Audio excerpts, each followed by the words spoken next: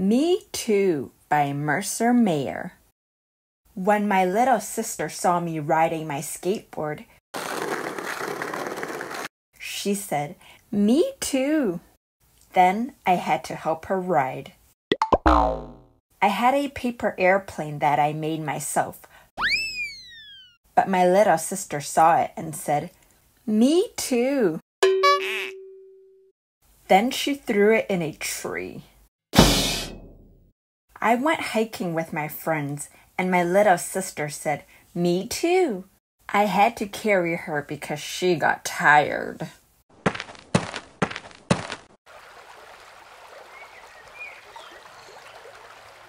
When my little sister saw us playing football, "What happened there? Go! Our ball! All right, Firebirds, let's go now!" She said, "Me too." Then we had to be too careful. When the snow fell, I got my sled and went to the top of the hill. Guess what my little sister said? "Me too." I went skating on the pond. My little sister said, "Me too." She doesn't know how to skate, so I had to hold her up. There was one last piece of cake. My little sister said, "Me too." I had to cut it in half, even though I saw it first.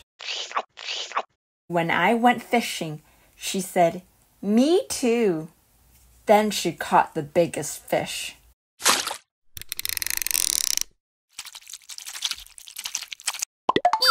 I went to my secret treehouse. My little sister said, "Me too."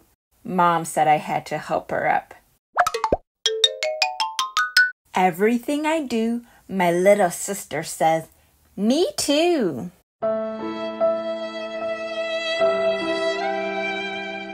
Today, my little sister had a candy cane of her very own.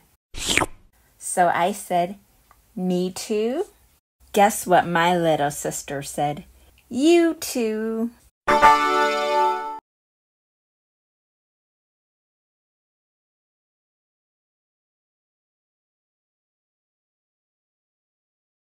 The end. Thank you for listening to me read Me Too